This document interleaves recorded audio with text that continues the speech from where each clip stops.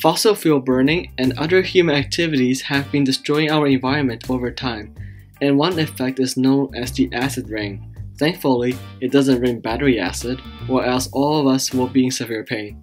Acid rain has a pH between 4.2 to 4.4, whereas the normal rain has a pH around 5.6. Acid rain is a form of precipitation, such as rain, snow, and hail, where acidic particles were included.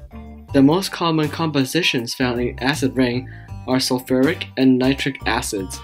When sulfur dioxide and nitrogen oxides are released into the atmosphere, they react with other chemicals such as water and oxygen to form sulfuric and nitric acids.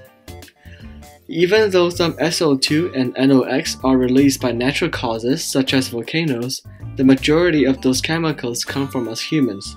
Burning fossil fuels, manufacturing, vehicles, and numerous other human activities release huge amounts of those harmful chemicals into the atmosphere that we all live under.